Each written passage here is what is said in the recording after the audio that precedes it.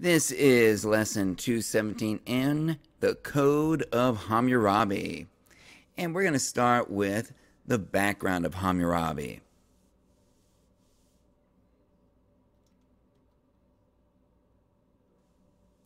Well, Hammurabi was a man of war. He was a leader of a group of people called the Amorites, or Old Babylonians.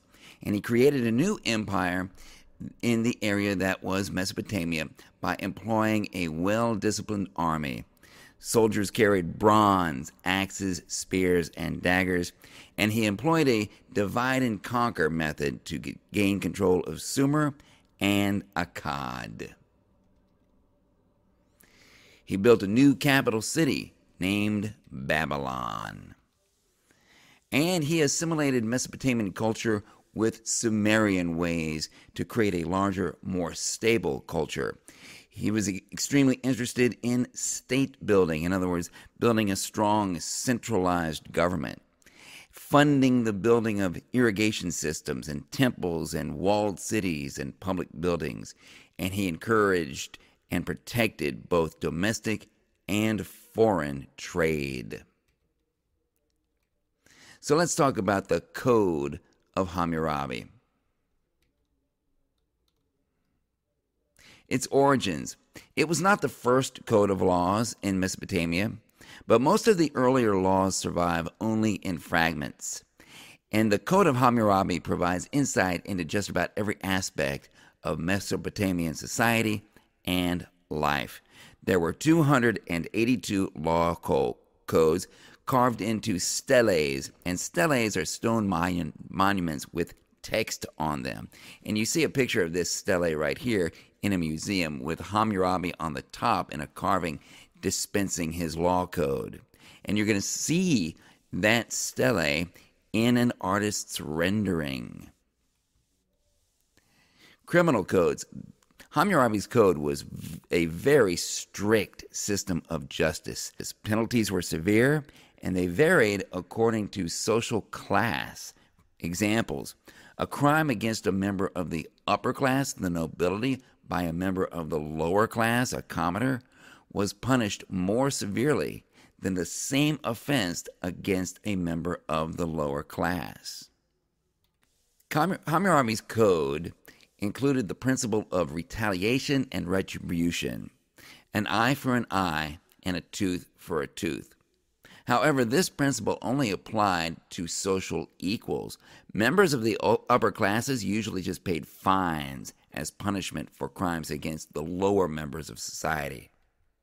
Responsibilities of public officials, governors, and city officials were expected to catch criminals, and failure to do so meant that the officials had to replace property or pay damages to the victims or their families, and this was done out of their own pockets. Soldiers were expected to serve. If a soldier hired a substitute to serve in his place, then the original soldier was put to death, and the substitute was given full control over the man's estate. Consumer protection laws. Builders were responsible for the buildings they constructed. If a building collapsed and killed a family member of the builder was also killed. Laws surrounding renting and owning farmland were also within the code. Consumer protection laws. Irrigation laws were strict because of the geography of Mesopotamia. Interest rates on loans were watched very closely, and if a lender raised his interest rates after a loan was made, that lender lost the entire amount of the loan.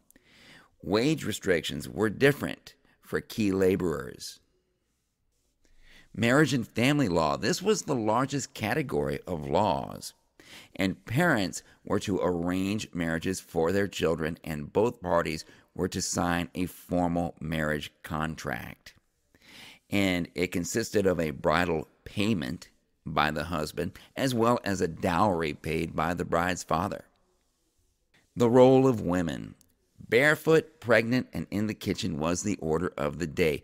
Women had very little in the way of legal rights when they married. Women had some business rights, but not many.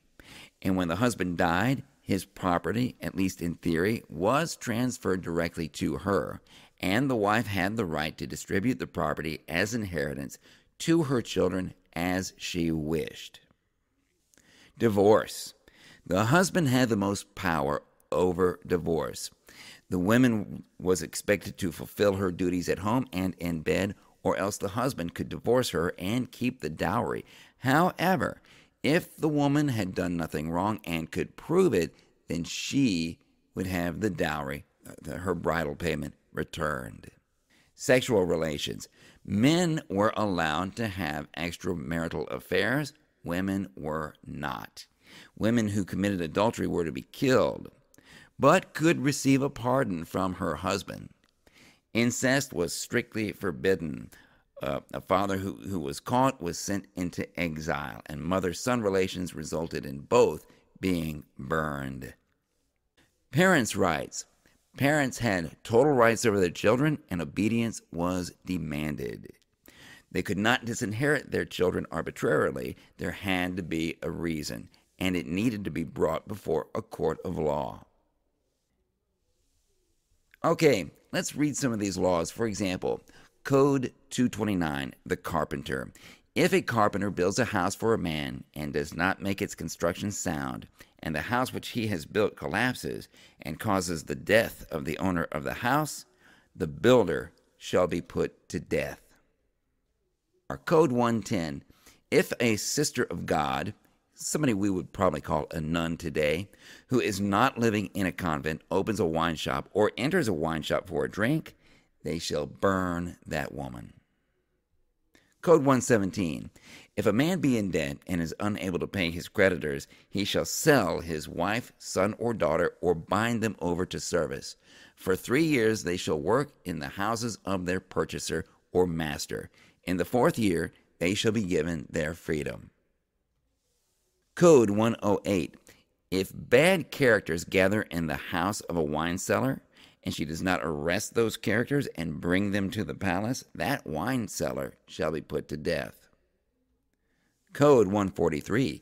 If a woman has not been careful, but has gadded about, neglecting her house and belittling her husband, they shall throw that woman into the water. Code 185. If a man takes in his own home a young boy as a son and rears him, one may not bring claim for that adopted son. Code 195. If a son strikes his father, they shall cut off his hand.